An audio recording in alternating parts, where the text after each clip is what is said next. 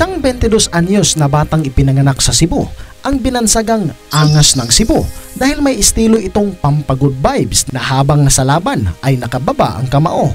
Ito nga mga bay ay si John Paul Gabulinas at nitong March 24, 2023 lang ay nabigyan ito ng laban para sa bakanting titulo. Naganap ang laban sa Talisay City Sports Complex at isang dayong Indonesian ang makakalaban ng Pinoy. Ito ay si Wandi Priman Hulu na undefeated sa record na 2 wins at may isang draw. Samantalang ang Angas ng Cebu na si Gabulinas ay may record na 9 wins with 6 knockouts at may isang talo. Nakataya sa labang ito mga bay ang bakanting belt ng WBO Asia Pacific Youth Light Flyweight title. Magkaedad lang itong dalawa nating fighters mga bay at umpisa pa nga lang ng round ay mabibigat na suntok agad ang kanilang pinapakawalan. At ito namang si Wandi Priman. Blackwood. Hindi niya lang Angas. Be aggressive in this one. Pumapasok eh oh! What shot? Where you from guys? Scheduled for expect an action pack, that's for sure. Both fighters are still both fighters. Wandi Priman, I like the idea but it's not just his power skills. Both fighters are guts. Mga wild punches, hindi na tayo tumatama. Again, another wild punch. Ganda yung mga amateur fights din but it looks like hook to the body there by Gabulinas. pag ganito yung laban talaga. Oo, kasi walang takot. Priman, medyo Priman again, he has the right idea of going inside because man, that's si John Paul. height and reach advantage. Oh, good left hook. Good, pasok yun. So far, good as advertised. National opponent of John Paul Gabulinas. Oh, good punch. No.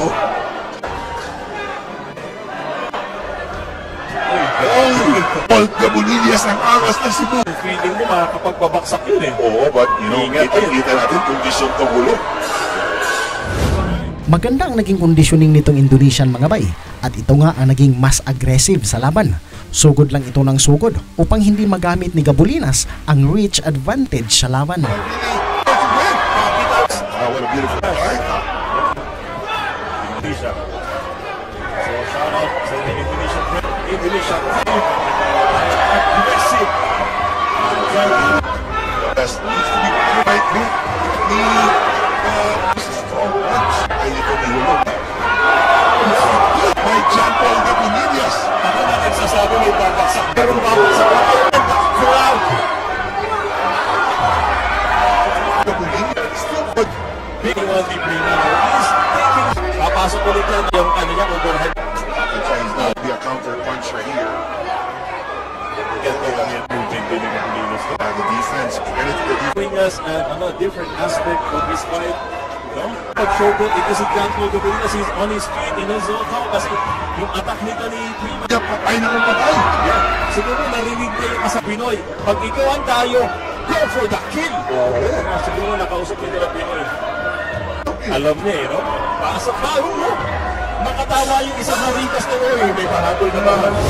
Ulo. Laban tayo. Laban. Yeah, round 3 scheduled for same once. It's war.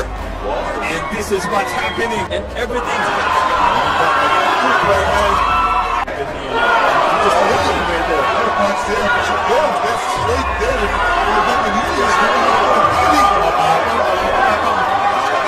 Hindi umaatras. Kahit natatamaan niya, atras. Ito, ang tunay na Full tempo. sa mukha. Always going forward. Salamat.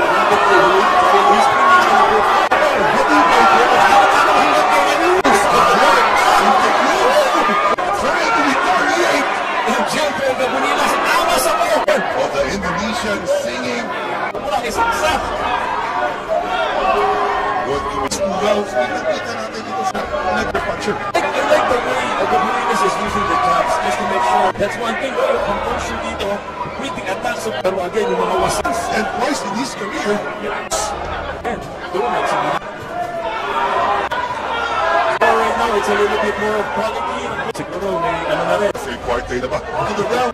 Medyo pacing eh. John Paul Gabulinas. Jab again, utilizing Indonesia king here. Good left uppercut. I seeing a smile. Well, look at that face now. In confidence. Yep, but We shall only remind But ito, at saka, there's no, I expect him to be. Or, you know, sa boxing game time. At saka, let's wait kasi. Oh, it's simple to believe as the gaining of momentum here. Yan yung inaayawan at ginugustuhan ng mga tao. Combination. Oh, hindi pala ng t-shirt ko sa akin. Hindi ko binibigyan.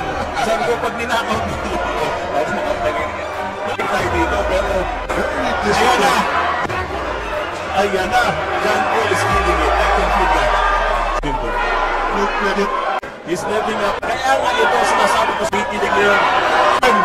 Talagang si prospect ng abang-abang. Yung kalaban niya, Das. Ang bakit talaga yung pagkanda. But John testing now. 10 seconds. Galing, Creamer. Kanina, Kobe Bryant daw ito ng boxing niya because of his hard work in his training. Use that as motivation. Yeah, sabi ko. And ako, yung marami na ng mga tao dito because expect some highlights. Ano mo yung Bitawan ni Hulu. hindi na lang, mapagyalang yung ulo ni Gumulinas. Pero again, I like the jabs. Whoosh! Heavyweight. Punch there by good left jump. And the jab. Yung reach advantage niya dati. You can see his stance. Here's the thing, bro. Hindi pa na... Plays to their mind. And kumataymin ko ng peace.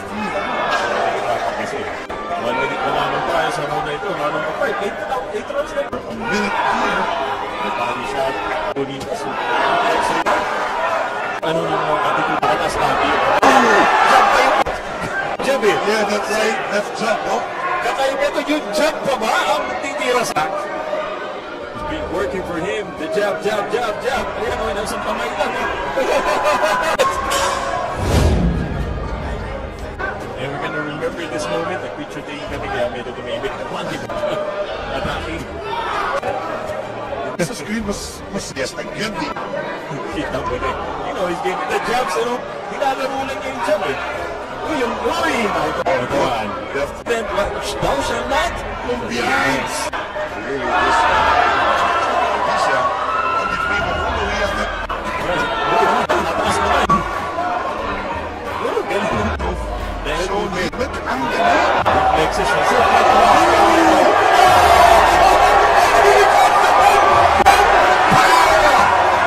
Angas ng Cebu. At yung mga tao dito, ito na ba ang simula ng katapusan? Ayan na, nakababa na yung kamay. Ayan na, ang angas. Vision will get you through the round, but at this moment, he needs to be able to get back because now he's getting caught up with the right attacks of John Paul. At lahat ng mga tao, they're overheat another one. Talon! Confident. Tama siya. Ito si Wadi pa. Kasi nga, one-man punch. Okay. And back ahead, Wadi Freeman is about to get done.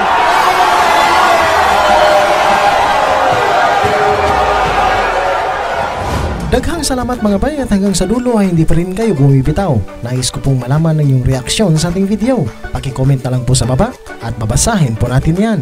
Daghang salamat, mabuhay tayong lahat. Stops the bout at 2 minutes and 43 seconds of round number 6. Your winner by a technical knockout and new WBO Asia Pacific Youth Live